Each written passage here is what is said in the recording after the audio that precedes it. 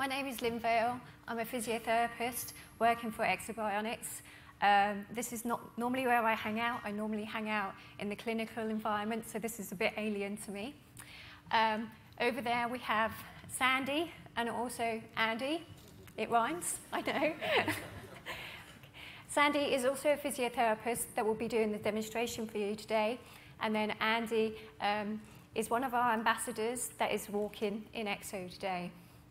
I'd just like to point out that Andy is paralysed from T6, okay, so that's probably from about the rib cage downwards, and he's unable to walk. He had his accident about 20 years ago.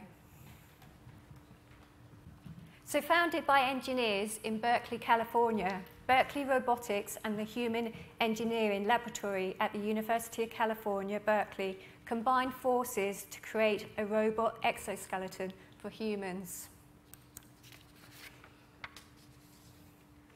With a research grant from the Department of Defense, the Hulk was born, the human universal load carrier. Here, science fiction crossed the boundaries to reality.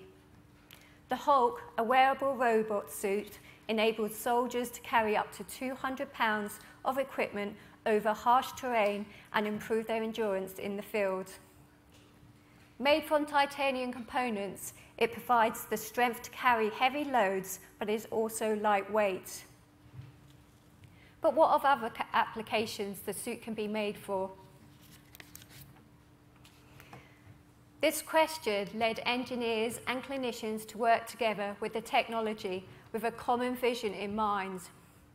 With innovation and forward thinking, Ekso Bionics created an intelligent exoskeleton that gave paralysed individuals the opportunity to stand and walk. Since the first pilots in the bionic suit, it is now giving paralysed individuals the opportunity to stand and walk in leading spinal cord injury centres throughout the USA and Europe. There is no question about it. Sustaining a spinal cord injury is a life-changing event, as Mark has just said. A level of your independence is lost when you become paralysed. By the time Wired Live starts tonight, 1 or maybe 2 individuals in the UK will have sustained a spinal cord injury during the day. The statistics are much higher in the USA, and 1 person has a spinal cord injury every 45 minutes. This equates to 12,000 new cases of spinal cord injury in the United States alone. Now, a paralysed person who has been told that they will never walk again has a real option to stand and walk. It may not be under their own volition, but it is a step in the right direction. I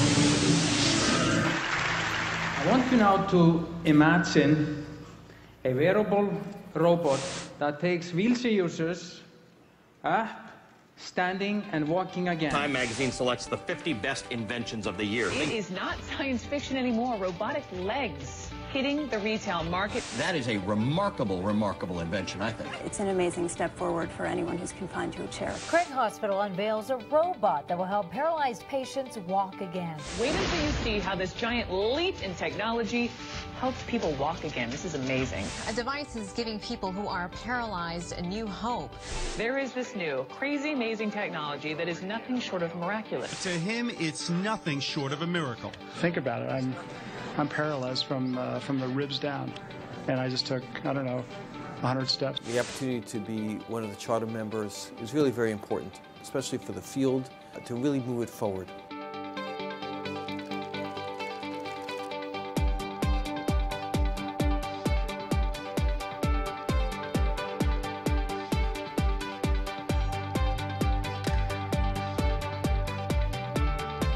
I should note the top 10 U.S. rehab facilities have purchased the exosuit. L'esoscheletro della Ekso Bionics. We have our own device. We are going to integrate it into our therapy program here. to give them an opportunity for further mobility. It's just a great feeling. I mean, it's a feeling that it's almost hard to explain because, you know, you take the greatest feeling and multiply it by 20 million. That's what it's like. They're working with over 250 individuals right now.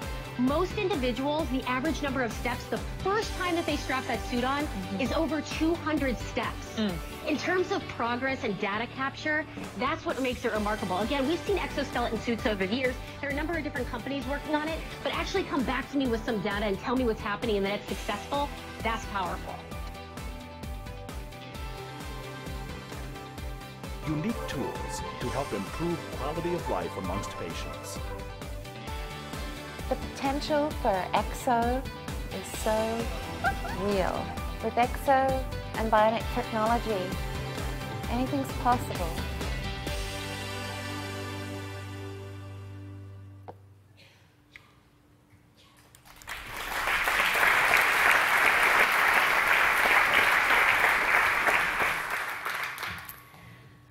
The Ekso Bionic suit is worn by patients with neurological weakness and who are dependent on a wheelchair.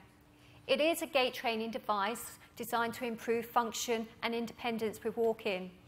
It has electromechanical motors and intelligent algorithm located at the knees and at the hips, so it moves the patient's legs through a normal walking pattern. The suit is designed to be used in a controlled clinical setting or a rehabilitation centre or a clinical lab, or basically as a demonstration today. But it has to be under the direct supervision of a physiotherapist or a trained professional. The suit is intended for multiple patient use. The legs are height adjustable, the hips are width adjustable, so the bionic suit conforms to the patient's anatomical dimensions. Under clinical supervision, Ekso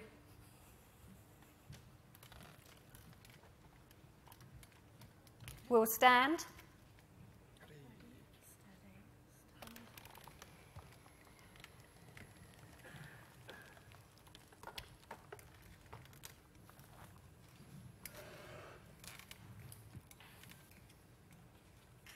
okay.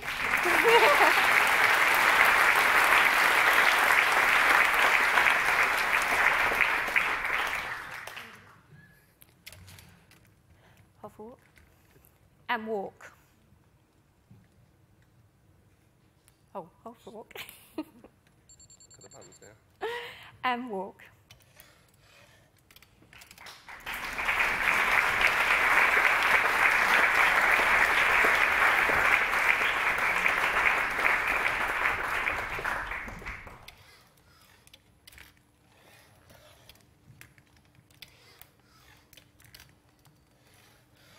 Andy normally calls the steps, but obviously he's forgotten. Sorry.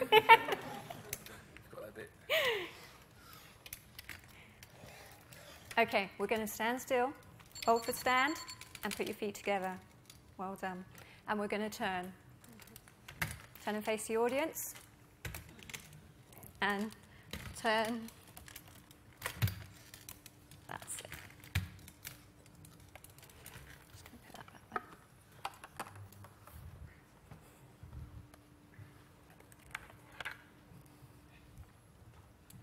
Okay, so I'm just going to give you a bit of specification about the device. It is made of titanium and aluminium skeleton, so it's lightweight, durable, and strong. It has a backpack. It has a backpack here, and it houses the batteries, 2 big batteries, lithium batteries, and also the computer and the software. It is easy to adjust, as we said, so you've got adjustable height for the femur and for the tibia, and also adjustable at the hip and at the abduction angle. Ekso is not suitable for everyone. The patient needs to be between 5'2" and 6'2", and they shouldn't weigh more than 220 pounds.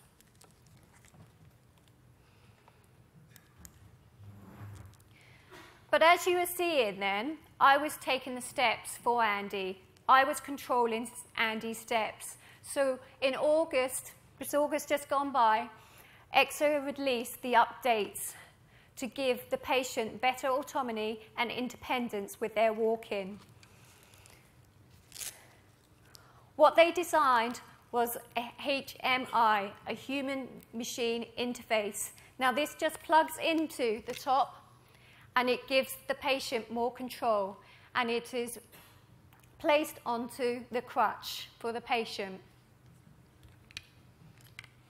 So 2 modes were added to the update. Active step.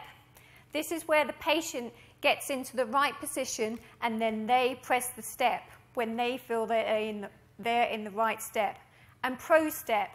Pro step is the most advanced, and it's basically Ekso is able to determine where the patient is in space and takes a step forward for Ekso. So what we're going to demonstrate now is pro step.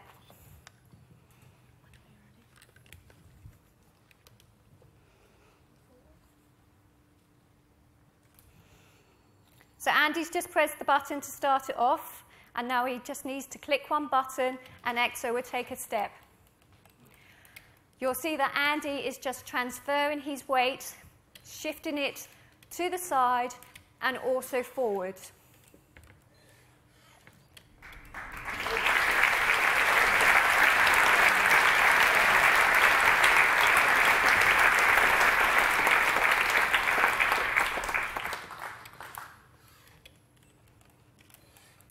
Okay, we need to turn around here because Ekso hasn't learned to do steps yet.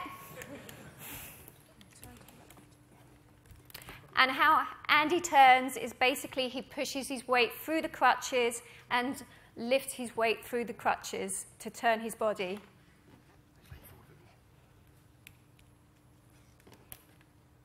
It can be a little bit tricky when you're watching him.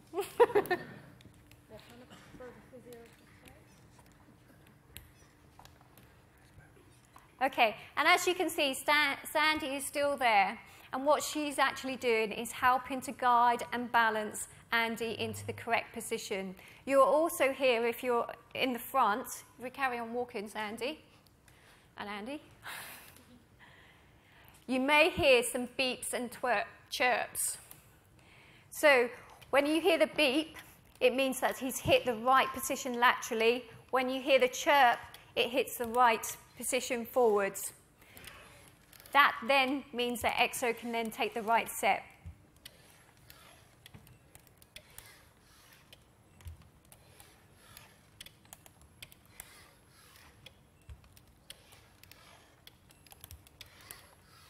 Okay, and stand.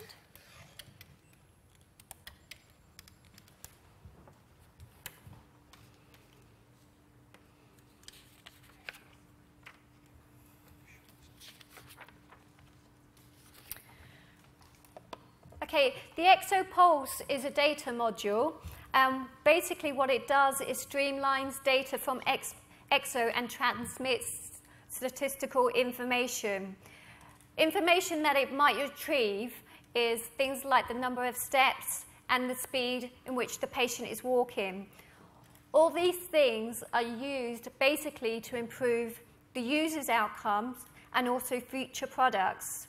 And they also can be used for outcome measures for the patients, so they can determine, actually, am I improving with Ekso? Normally they do, and they do quite quickly. I think Andy probably only took about 20 steps there, maybe more, we'll be able to tell you.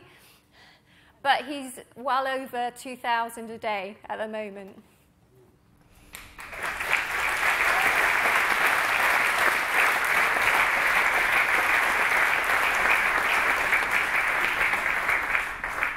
So just to talk about the future a little bit, Ekso is making deliveries of the suit to select rehabilitation programs throughout the world.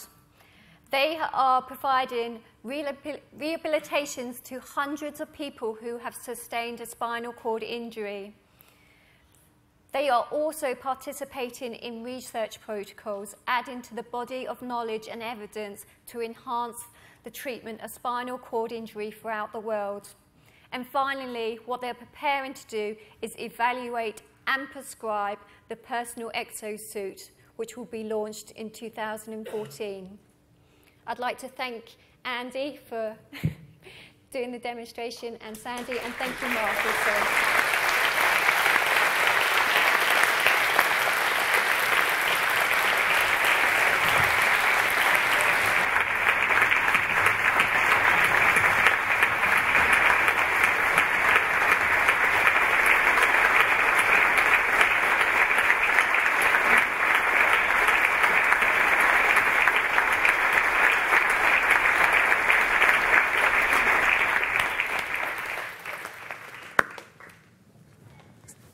So, amazing demonstration.